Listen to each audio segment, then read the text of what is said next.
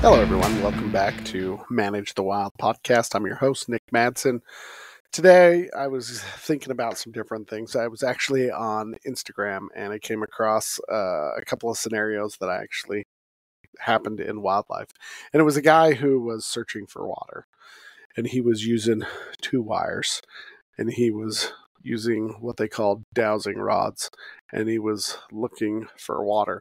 And when the dowsing rods cross, that is supposed to be exactly where water is. The reason why this came up in wildlife, it's just nuts. So dowsing rods first popped up in around the 1500s. People used to use them to find water, find different metals, whether it was silver or gold. They were looking for gemstones. You could basically find anything. And it's just a thing that can't be scientifically proven, but people believe in it. You can use a branch that looks like a Y, or you can use these metal wires bent in an L, and when they cross, that is where the stuff is supposed to be. Now, people don't really know how it works, but there was this guy on Instagram who was using it to find water. He was laying some pipe and he wanted to know where the water was, so he walked around till they crossed. How does this apply to wildlife? So a gentleman had some elk and mule deer getting into his haystacks. It was winter. He was experiencing a bunch of damage, and he wanted us to come out and put some netting up to help reduce his damage. He was by himself, and so he wanted some help. My boss called me, and I met him out there. We went out there, and we went to put up the net, and there was this gentleman walking around. Sorry, let me get my dowsing rods. He walked around in circles, and we're like, what in the world? And we sat in the truck and we watched him for a minute, and sure enough, boom, dowsing rods crossed. And it turns out he drilled wells, and that was how he went about finding where to drill, and he swore by it. I'm not making fun of it. It just seems odd. But he swore by it and said for sure that this is where water was. Not going to say he's right or wrong. I do have a grandpa who's got dementia and Alzheimer's, and he's a little bit nuts. And he wants to know why he's not allowed to go dowsing on people's property at midnight and why they call the cops. So that's my experience with dowsing. We all have that one family member.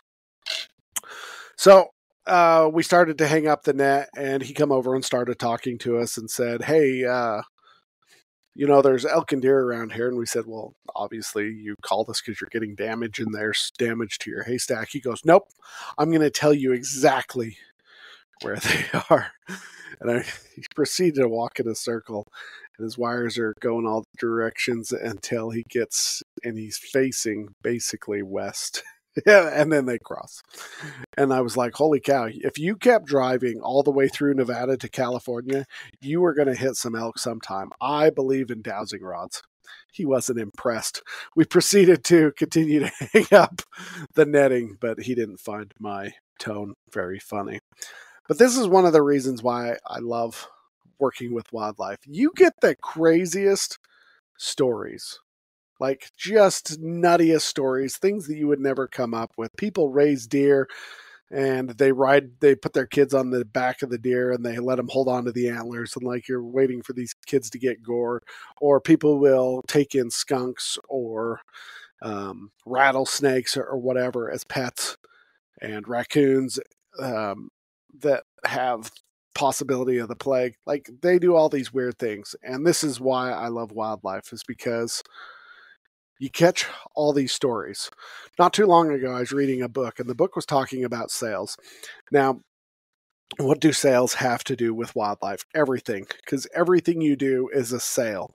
You're trying to sell something constantly. I don't care if you're a teacher and you're teaching math. You're trying to sell the idea to these kids that they need to learn this because it's going to be beneficial to them. If you're a child talking to a parent, you need them to understand why they need to buy you a $600 PS5 even though you're already on the screen too much. You're trying to sell that idea.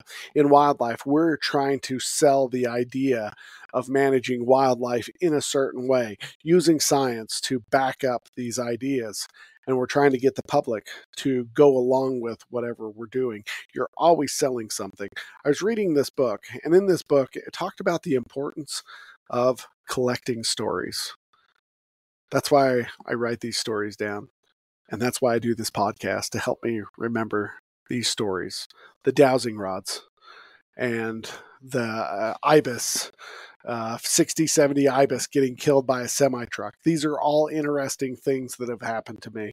And this is why I continue to want to work with wildlife, even though it doesn't pay. You guys have a great day. Collect a story.